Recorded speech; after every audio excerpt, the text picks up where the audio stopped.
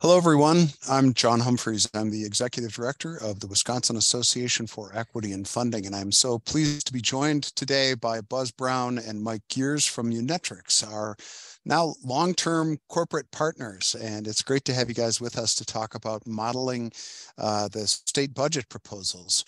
We have right now a proposal from the Department of Public Instruction. We have another proposal from the governor, and we have AEF's proposal with regard to revenue limits. We're going to be talking about all those things, as well as a heat map that Buzz and Mike were able to put together of revenue limits, which I think will be very interesting for people. And then finally, Buzz and Mike will share some both budget forecasting ideas and models, as well as some of the ways they can talk about helping you make decisions about spending and most effective use of spending. So I'm going to share my slides here, and in a moment, I'll be inviting Buzz and Mike to share some of their information, but I'm going to kick us off with a little bit of background. Let's see here. There we go. And we're going to talk about revenue limits and the DPI and Evers proposals, our proposal. And then, as I mentioned, the forecast, budget forecasting, and Mike's got some very interesting reports. AEF is a membership organization, and I'm happy to share all of this information with everybody across the state of Wisconsin. We actually had a new member just join yesterday. Altoona School District in the Chippewa Falls, Eau Claire area joined AEF yesterday. So I was glad to be getting new members and clear that our mission is critical for a lot of districts across the state. There is a constitutional section in Wisconsin about school funding, and it says that the school funding system shall be as nearly uniform as practicable. And I think if you don't know already, you will probably agree by the end of this workshop that it is not as uniform as practicable. And this map would probably help convince you of that fact. On the left, you see the entire state with the revenue limits per pupil. All the districts in red are 10,000 and under. That's about 125 school districts. And the districts in blue at 12,000 and more. And the folks that I typically share, there's some districts up here that are at 19,000, district over here at 15,000, and district up here over 20,000. That's just fundamentally unfair, and it doesn't reflect our Wisconsin values or the way anybody, I think, believes that schools should be funded. What you see is on the right here is a call out of the area suburban Milwaukee, where Mukwonago, Oak Creek, Franklin, and Watertown are at 10,000 per pupil. But then you have districts like Nicolay, Elmbrook, and down here is that one of the smaller Raymond, or one of the smaller districts, well over 12,000. And so it just creates a non-competitive, unfair system. It was supposed to be a 5-year proposal. And if you look at the date here, this is the School Board Association Journal, 1993. Governor signs the budget. That was Tommy Thompson. And he said, "I can assure you, we will continue to look at the equity question this fall and come forward with a plan for the next biennial budget." A lot of people were complaining about the lack of equity. And as we know now, that system has been perpetuated. Those differences, I like to say, were baked in, and they've been there for 30 years. So AEF was created in 1992, and to promote financial equity, to pursue legal action if equity was not accomplished. And they did, in fact, sue the state, something that AEF is considering once again if this budget does not make significant improvement in revenue limits. This is what revenue limits looked like 30 years ago. So you had a handful of districts very low at 4,000. You had the bulk of school districts, so what is that, about 30 some districts here at about 5,700 per kid. And then you had a number of districts here at 8,600 and more. And this is just the distribution. I want to show you now, let's see, hopefully you're seeing a different PowerPoint. Is that right, Mike? Could you give me a thumbs up if that's correct? Do you see the revenue limit distributions chart? That looks the same. Oh, okay. All right. So I need to stop the share and go over here. And this is an animation that I created of Wisconsin revenue limits over the last 30 years. You get 1 second with each year. This is the distribution of revenue limits. So you can see how many districts were at different levels. And we're starting to get an accumulation of districts on the left, all sharing the same revenue limit. About 10 years ago now.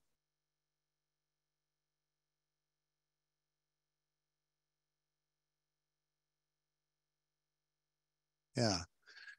So you can see that things have changed to a certain extent, but they have not changed to a great extent as well. And we really feel that the opportunity is in front of us to improve the system.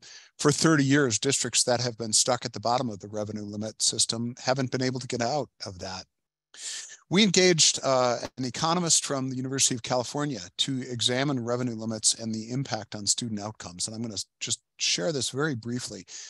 First of all, Dr. Rothstein concluded that revenue limits are persistent over decades. If you had a low revenue limit 30 years ago, you still do almost entirely. They're closely tied to spending. Obviously, if you don't have the money, you can't spend it. And they're also connected to family income, which is interesting and important. There's very little correlation, or even in some cases, a negative correlation between revenue limits and state test scores. And we believe that's because there are so many factors that go into student achievement. Higher revenue limits, though, are strongly correlated with post-secondary enrollment and college enrollment, which is really important. Those are our kids that we want to support with high achievement. I did some analysis with the Munetrix data analysis tool, and I compared low revenue and high revenue districts. Students in low revenue districts are much less likely to have the most favorable student to teacher ratios. And we've got some very compelling data that class sizes in low revenue districts are significantly higher than those in high revenue districts. Students in low revenue districts are much more likely to have the lowest spending on elementary teachers and much less likely to have the highest spending. And the same is true at the secondary level as well.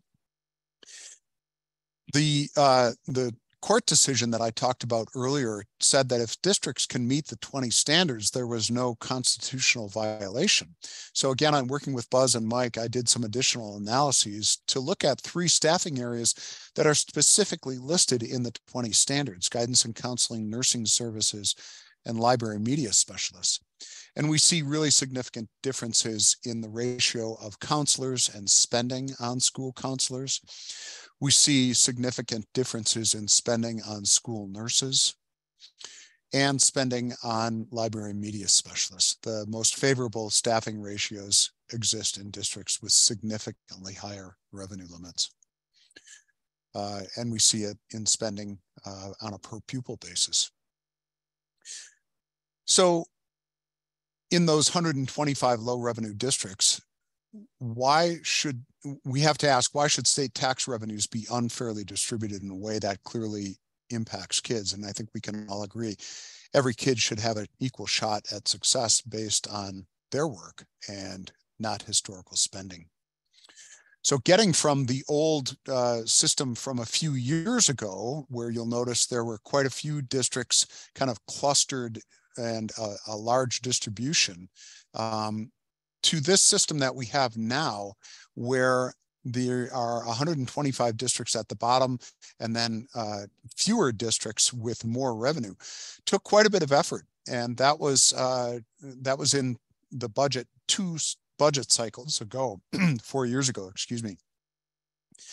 So what we know now is that they ended the state ended the fiscal year a year ago with a $4 billion budget balance and a significant rainy day fund. So let's talk a little bit about some of the current proposals. This is DPI's proposal. You'll notice that the low revenue amount shifts from 10,000 to 11,000. In other words, everybody shifts over and there's no gap closure.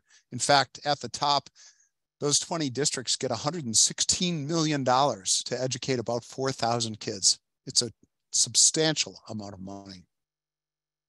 Here's the Evers budget proposal. He would raise the low revenue SIM amount to $11,200, but would also give every district $1,000. So it does close the gaps some, excuse me, but not substantially.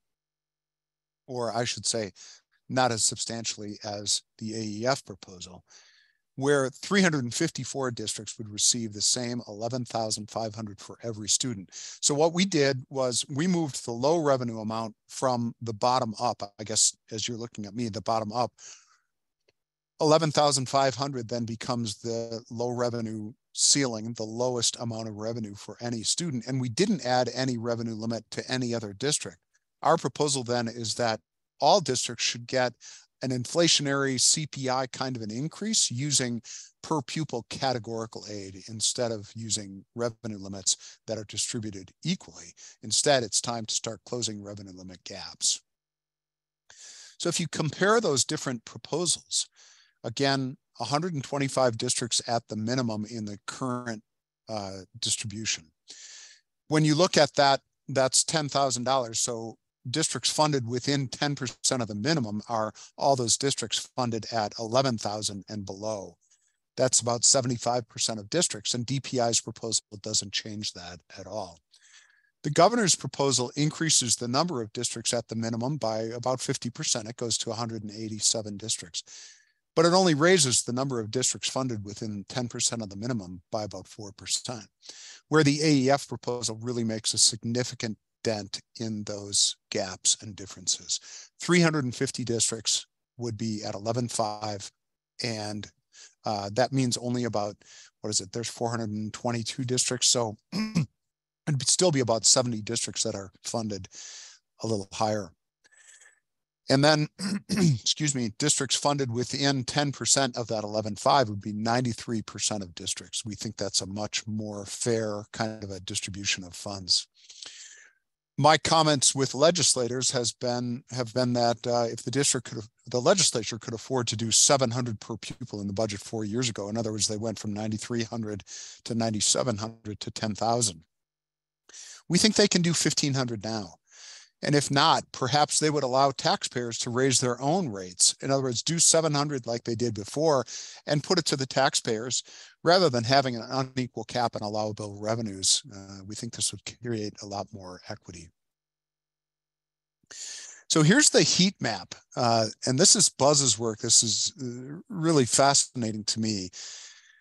When you look at the districts in red, those are districts at the left side of the values of the revenue limit. We have 125 districts at 10,000 or below. And you can see that I put that slider up to 12,000. So you get a very clear idea of the number of districts that are getting greater than 10,000. And if it's above 12,000, those districts don't have any color at all. So you can see there's quite a bit of variability in that heat map. So let's look what happens with Governor Evers' proposal. So the dollar amount shifted now. The districts over 13.2 have no color at all. They're transparent or white. And you can see that the low revenue ceiling is 11.2. But what I want you to notice is that there's still a good deal of variability and inconsistency in district revenue limits. And here's the AEF proposal. 354 districts at or below 11.5. And you can see there's a lot more consistency. I think AEF members would argue that there is no good reason why one district should get thousands of dollars more per pupil than one of our members. It makes no sense at all. We'd love to see a map that has one color where everybody gets a same base per pupil, and there is funding based on student need, but there would be a consistent base. You can work on your own revenue limit scenarios using Buzz's and Mike's heat map. I put the link here. I'll be sending these slides out. Actually, I'll be uploading them to our to the file, the Google Drive that has the slides for this session. and the session will be recorded and available on YouTube. So you can get your, you can look at your CISA, you can look at your district and play with those different scenarios. I think it's really quite interesting, and you can just pick out a CISA and adjust the selected values. A lot of fun to check that out. So that's what I've got. We are working hard on legislative advocacy now. I went to 85 key legislative offices 2 weeks ago at the Capitol, and all of those documents that I shared with the legislators are on the AEF website. You can grab those there. They looked like this. This is Representative Allen, and I'm using that same suburban Milwaukee area, calling out Mukwonago, Oconomowoc, and Waukesha and saying, look at their relatively low revenue districts. Why should they get, you know, $1,000 less than one of his other constituent districts, Kettle Moraine? It's simply not fair that those districts would get lower amounts per pupil. Here's Senator Quinn. It looks a little different because he's got a lot more districts, but I called out the districts that are AEF's members and asked the question, why should Mercer, South Shore, and Lakeland Union High School get 50–80% more funding per pupil? So I really encourage folks to go in. There's another YouTube video that explains each of these areas in the legislative handouts, but I did one of these for just about every key legislator, and I'd encourage you to check those out. There's a lot of work, but it does make the system very clear, and the data are all local for each legislator. So our end game is that joint finance will do what they did 4 years ago, lift school funding up from the bottom first on an equal, and that any additional school funding would be on an equal per pupil basis, per pupil categorical allocation. We're also advocating around improved special education funding and have additional maps on that. You can download those maps on our website. And frankly, we hope to be irrelevant in about, 4 months? And we hope that the revenue limit system is made significantly more equitable and that there's additional special education funding, making our concerns and the issues around inequity irrelevant. And so I'll be out of a job. If anybody's looking for somebody, I'd be happy to help. So you've got my contact information there, and I'm going to stop sharing my slides and invite Buzz and Mike to share theirs. I think, there we go. I've changed that over. Now, I am happy to, before we do that, I'm happy to take any questions if anybody wants to know anything else about the revenue limit system and kind of what AEF is proposing. Feel free to unmute, and you can either go on screen if you want, or if you'd prefer to just ask a question in the audio, that would be fine too.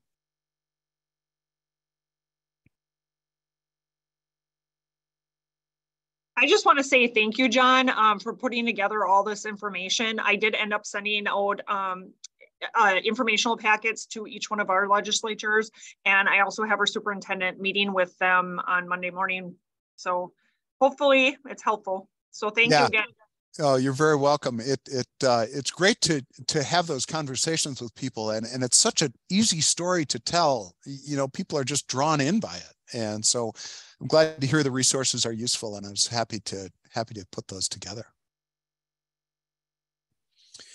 All right. Well, Buzz, I think you are able to share your slides, or Mike, whoever's going to run from the Munetrix side, and I'm going to mute myself and go off screen. And thank you again for joining us. It'll be fun to share more about your prediction.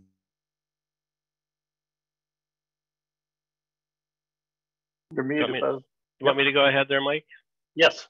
All right. Let me share my screen. So you can see my screen okay? Yep. All right. Well, thanks, John, for the opportunity to be with you today. What I thought I would do is to go in live into our database and do some actual what ifs here. And I did a quick little spreadsheet where I took, 4 districts here. I took their 2022 enrollment, what their current state max level is. I looked at the fund balance percent, and then notice here I'm looking at 2021 general fund revenues. we batch load the entire state. So we have every school district and charter school in the state of Wisconsin loaded with detailed financial data, but the 2022 data hasn't been published publicly yet. So the best I could work with is 2021. So I'm going to baseline off of 2021 data.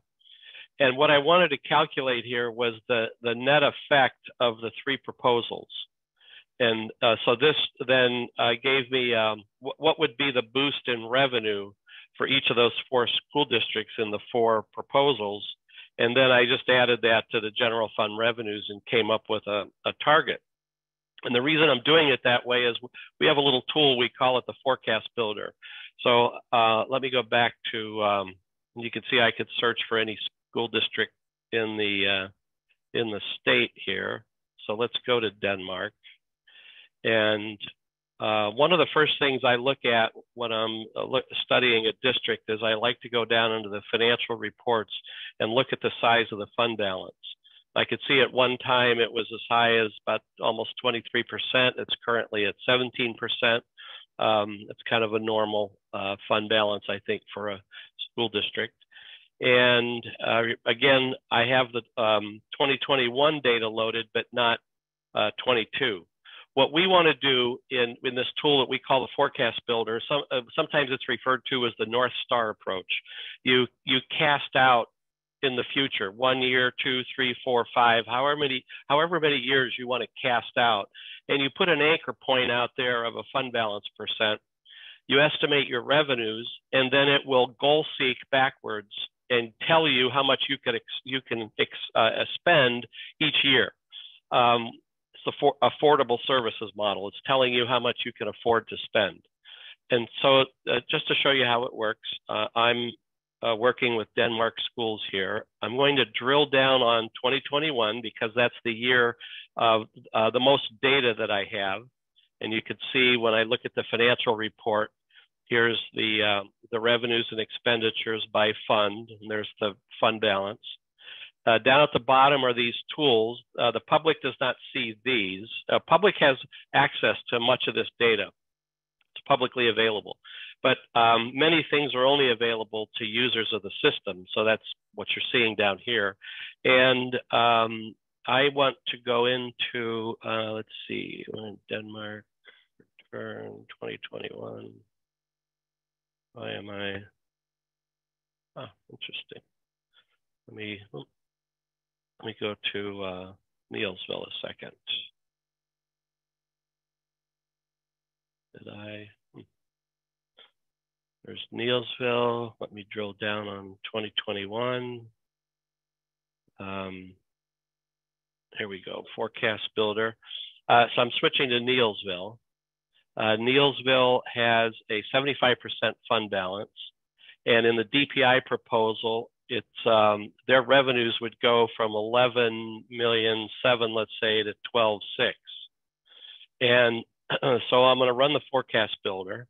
I want to go out just 1 year. As I said, you could actually, if you wanted to, you could, put this out 3, 4, 5 years if you wanted to do some top level analysis. I'm just going to go out 1 year from 21 to 22. Scenario A, just an arbitrary scenario. Now, remember, Neilsville has a 75% fund balance, so that's pretty healthy.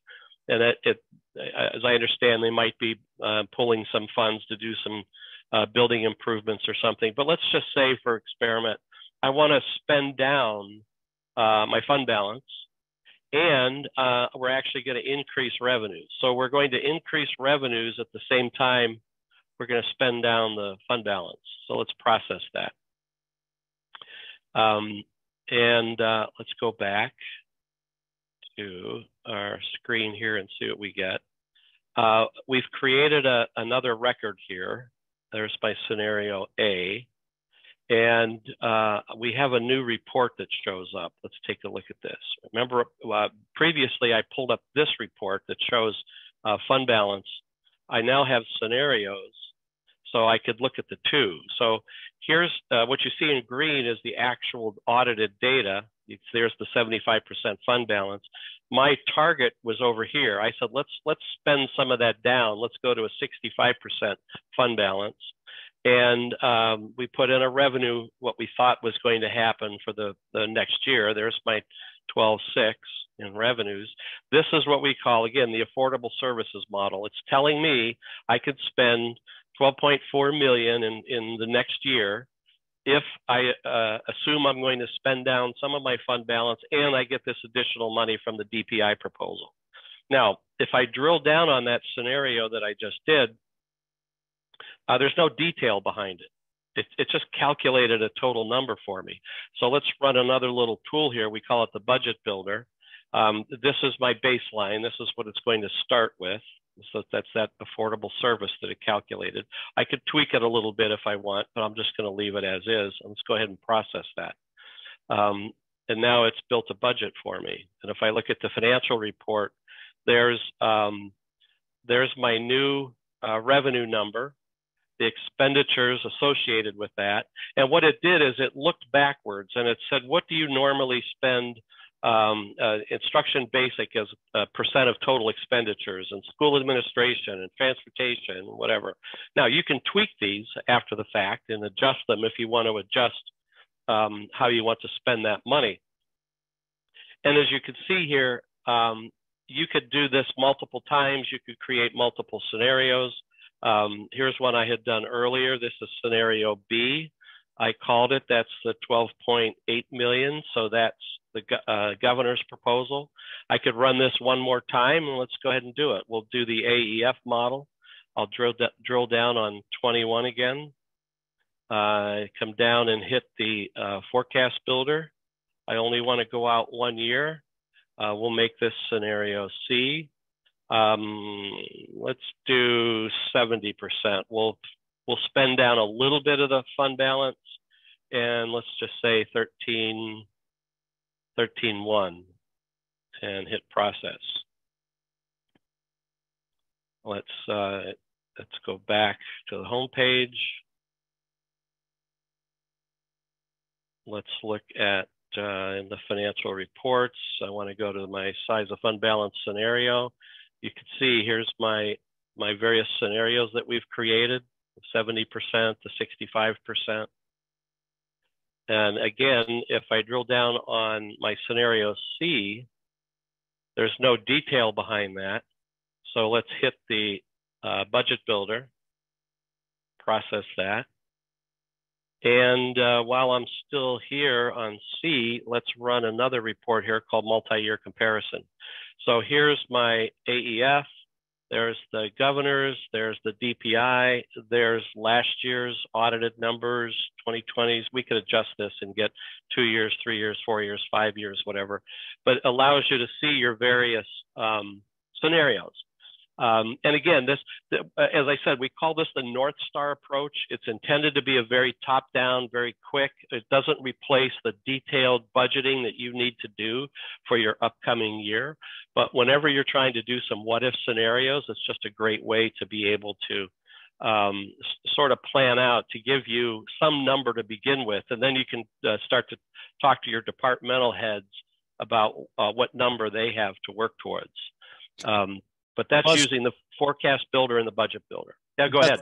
Yeah, just very cool to see that. Would you go back to the columns with the different scenarios? He was just there. The report itself? Yeah. This one? Yeah, right there. So, you know, when you look at total revenues and you look at the differences, actually, I was going to say scenario. I'm sorry, not that one. Yeah. This one. That's right. And you just look at those numbers, that the total revenues, A, B, and C. If you think about that, say $500,000, $400,000 difference between those, I just find that very instructive. That's $400,000 to $500,000 that's staying in Neillsville and is not going to other districts to support, you know, $20,000 per kid in our scenario. It's just interesting to see the redistribution of funds to support districts that have been getting thousands of dollars more every year for years and years and years. So for what it's worth, I appreciate seeing the numbers. Yeah, thanks, John. One other thing I might mention, if you are doing top-down planning like that, we have this, we call it the download scenario builder. Let's see, I'm on Neillsville 2022. Let's go ahead and download that. Let's save it, and let's go back and see what we got from hitting that button. And let's see, which one did I just download? This one right here. What this did is it downloaded all of the information that we have for Neillsville in the tool. And we've actually used this in public settings with school boards, teachers union in place, citizens in place. We've done this with municipalities as well. This allows you to just brainstorm and things like, you know, all right, let's say we think because of DPI, we're going to get an extra million. And then you could see it starting to adjust the numbers. And, you know, maybe we're going to do some building improvements or something. And it's starting to build out these scenarios. And then the idea is they can then upload that back into the tool. And it's just a way to give a tool to brainstorm increases in revenues, or it could be decreases. You know, maybe the prior year had a lot of ESSER's money in there and you think you're going to, that's not going to carry into the next year. Maybe the HVAC system, you know, we're going to do this over, spread it out over multiple years. But you come up with these various, I think we should do this, I think we should do that. And you have scenarios again, good, better, best, or, you know, more capital improvements than others. And then we load it back into the tool. It's just another way to do that high level top down budgeting. And then I'll go back to the home screen here. But very quickly, that just wanted to show how that tool works. It's really handy when you have like a significant bump in revenues or some anomaly in revenues or expenditures that's coming up in the upcoming year. Mike, was there anything you wanted to focus on for that? Not for that, but John showed the screenshots of the tool, of the heat map. Mm-hmm. Do you mind maybe just modeling that real quick? It's one thing to see a picture, but how easy it is to model. Yeah, I think I could probably find that quickly here. Actually, I've got it up on. Do you have it up? Yeah, I can do that. Oh, yeah, why don't you go ahead? Let's see here. 1 minute. Buzz's screen is still there. There we go.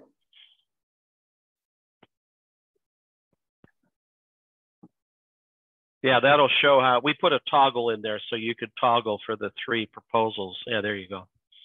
Yeah, so and maybe just to follow on our discussion of specific districts, maybe I'll just pick on CISA 7, which is where Denmark is. Whoops, that's not 7. It's 4. I came up with 4. I don't know how that happened. Let's see, there and that.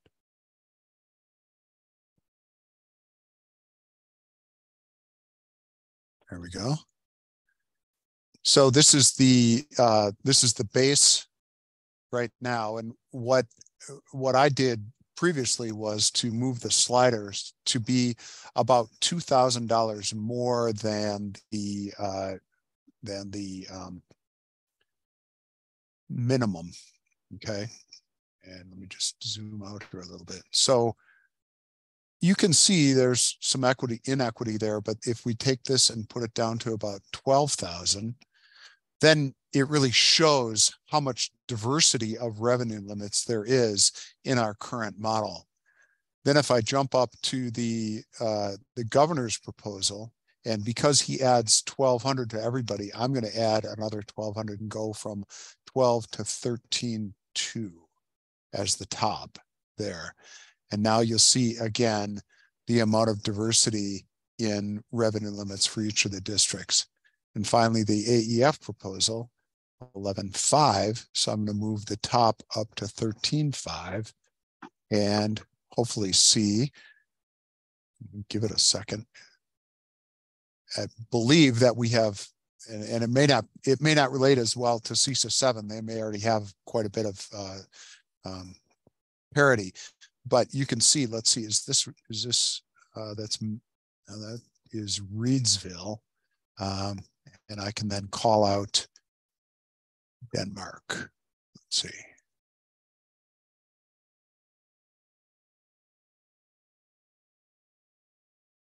So there's Denmark. And so, like everybody else, they become they're at 11.5. Interestingly, here we've got Sevastopol over 12. Again, there's Reedville, 12.11. What is this one over here? Stockbridge, and there's Sheboygan. So they can go in and play with their CISA and check out how the different scenarios impact parity and equity within their district or within their CISA. I would just say that as you go between the different scenarios, adjust the top level to be about $2,000 more than the low revenue ceiling. And that'll give you a good idea of how this shake out. This selected value adjusts with each of the scenarios. So you've got to modify that to see the differences. Does that help, Mike? Yeah, no, I think it's real important to see how easy it is to play with this tool. Yeah, it's pretty neat. Perspectives. Yeah. Good. Well, you were going to share some use of funds information. Yeah, so there's always two parts to this, or maybe three parts. Obviously the revenues, but the other part is the expenditures. What do we do with the money once we get it? And then the good news is for Wisconsinites, and I grew up in Burlington, is that everyone's going to get some amount of money. Just how much and how it's going to be dispersed. So I'm going to share my screen. So the other half of what we do at Munetrix is to really look at how we're spending money and how it affects student outcomes. So again, as you saw it with Buzz's, this is the school district of Denmark. And this is all publicly available information. But if I go into financials and I can look at how my district compares, again, what this gives me is representation of CISA 7, with Denmark being here. This is total expenditures, general fund only, and expenditures per student. And you can see the expenditures per student varies quite a bit, with the average right around probably somewhere around 13. So you can see some outliers here. And this gives you a kind of a good idea. So you got the heat map, but this is specific data points on expenditures. Revenues, let's see. Revenues and expenditures per student. This gives us the blue line is the regional average for CISA 7. And then this is Denmark's revenues per student and expenditures per student. So you get to see a little more detail on how you stack up. And then one of my favorites is this Financial Explorer. So again, with all this data 2021, I can select, just like the other Tableau chart, I can add different counties here and get all of those school districts. So I've just added two more to CISA 7. But I know that Green Bay is kind of an outlier. So I can go in here, turn off Green Bay. Well, Mike, they're an outlier in total, but if you look at expenditures per pupil, they're right in the mix. They're a low revenue district. It's kind of interesting. And I would just comment, Gibraltar is, I think, the highest revenue limit of any regular school district in the state. So look at their spending per pupil. It's very, very high. And then, but you can also look at percent and get a better or different perspective. And then once I'm in expenses, Buzz likes to talk about the 3 tiers: fun, function, and object code. So function, let's just take instructional basic programs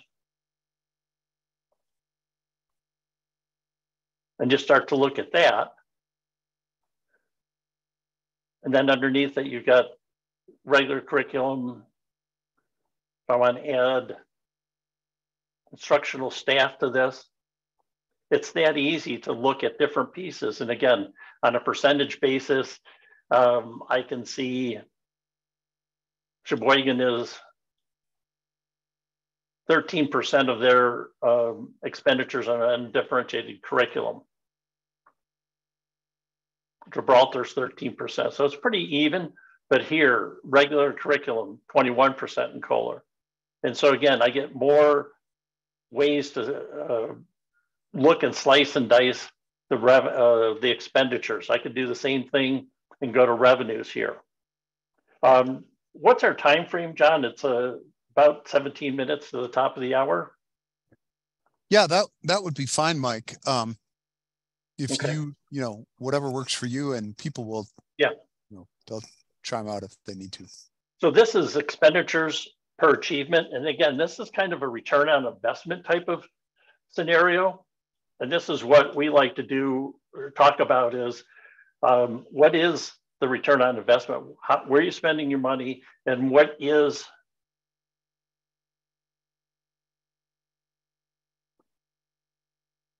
the return? So the red triangle is always going to be Denmark in these scenarios. But you can see the size of the dot is free and reduced lunch. So Sheboygan Area School District with free and reduced lunch at 63%. Their 5th grade state math scores for 2021 are below this average of 50% for CESA 5. I can quickly go up and look at 3rd grade ELA. Now the expenditures per student are pretty much going to stay the same because it's still the same amount. But you see the shift in achievement. What's interesting is when you're looking at this instructional expenditures per student, let's say this outlier, Algoma, so we're right around 6,300, 6,500 here. We're up here, we're up close to 9,000, 10,000. So you've got a $3,000 to $4,000 gap just in instructional expenditures per student. So this helps illustrate, I think, the inequity that exists based on the revenue limits and what we get to spend. Personnel, again, what's the longevity? So it's not only important to look at what you're spending for teachers, but where is that money being spread out across the district? And here, if we look at, this is 2020, if we look at 2021, we see some of the shifts in longevity, which means a shift in expenses. So some of these things are really good to have, but more importantly for a school district like Denmark, we have the ability with peer groups, our functional of peer groups, to customize and select school districts that I want to compare myself to make it more of an apples to apples. So within CESA 7, I've selected these additional 4 school districts, close to enrollment, fund balance fairly close, foundation allowance, et cetera. But I can still get the same types of reports, but now it's a report that's showing like-sized districts or communities. And if I go to my academic achievement, again, this is the same type of report as we saw before.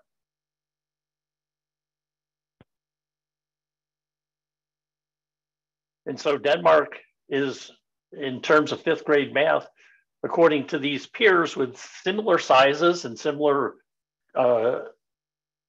economic metrics. Now we can start seeing, maybe we ask ourselves, what is Wrightstown doing where their 5th grade math is over almost 65%? If I'm Two Rivers, I want to know what Kiel, Wrightstown, and Denmark are doing. Again, not to call out districts who aren't doing as well, but there's got to be some better best practices here in these school districts. And in CESA 7, I'd want to know what they're doing for 5th grade math, if that makes sense. And again, we still have the same tools with our financial data explorer, et cetera. One more, staff reports. Now, when we look at staff longevity in the peer group, we get a little different perspective. We get all 5 districts. So let's go back to the latest year data, but we can look at all 5 districts almost head to head. So we can see Sheboygan has their highest, over 25% of their teaching staff is in the 6 to 10 years. Denmark, the majority, almost 25%, is in the higher category. And then when you look at Two Rivers, maybe there's some reasons why some of their achievement isn't matching up with the longevity. So again, it's not specific pieces, but this is to help make the invisible visible, help give you some ideas of where we can maybe ask questions of how we're doing and what we're doing. So I'm going to do one more thing. So we can get into specific individual student assessment data. So we have a tool down here called Academic Achievement. We have the Student Growth Explorer. And if you're using NWEA or Dibble, Star, iReady, FastBridge, we have dashboards for them. And if I go to NWEA, I have about 15 different reports that I can start drilling into. So if I want to look at student goals,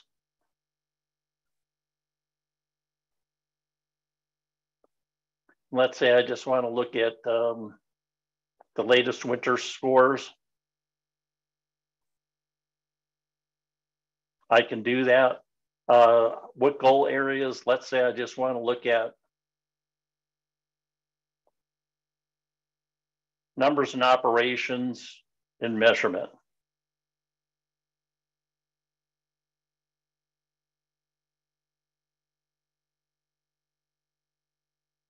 And then I could take and just look at my low and low average students, and that quickly, I've got pretty much my MTSS groupings by teacher. Again, this is a sample data, so I'm not worried about any private data being shared illegally or anything. But now I've got an idea of who these kids are and who we should be targeting that quickly from one location here in Munetrix.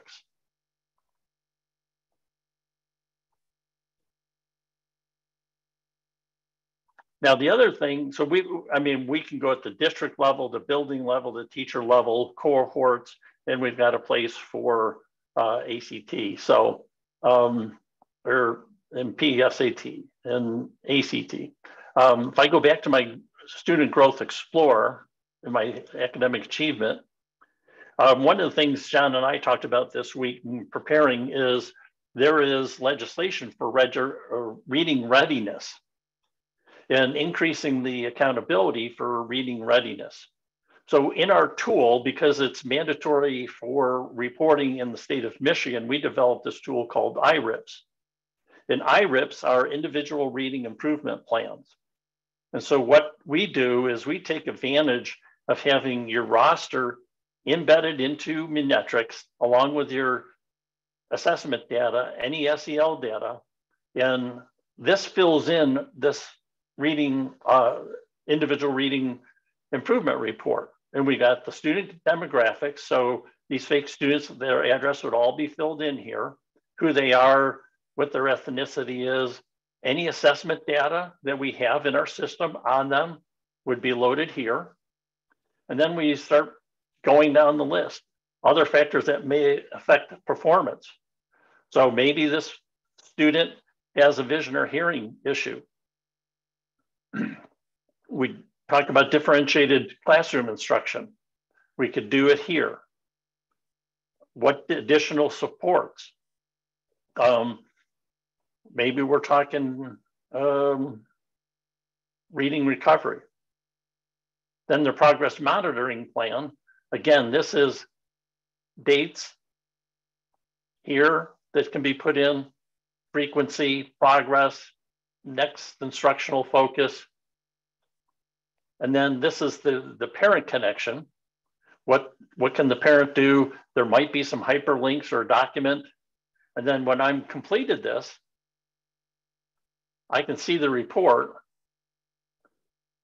And why our customers in Michigan like this is it gives them a standardized way across the school, the district, to really see and manage the students that they've determined need individual reading plans. So it's all nice and neat and consistent here.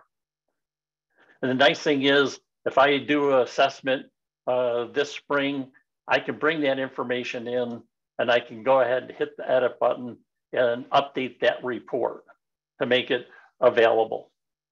And so these reports follow the kids. So if you have a report in first grade, the second grade teacher next year would be able to see this report, see what was done, and then be able to do things from there. So that's just a quick overview of some of the academic side of what Munetrix does. We combined finances and academics to really try to look at a return on investment, not only how much money you're getting, how much money you're spending, but where are we getting the best bang for our buck? So I'll stop and see if there's any questions. Super interesting stuff, Mike and Buzz both. I always find those charts interesting when you've got different school district expenditure levels and achievement levels and able to see, like you say, who's got the best return on investment. We do have some folks with us, and I encourage anybody, if you want to unmute and ask any other questions, feel free to do that now. Janelle, we picked on Denmark a lot this afternoon. I don't know if there's anything in particular ask about or reflect on, but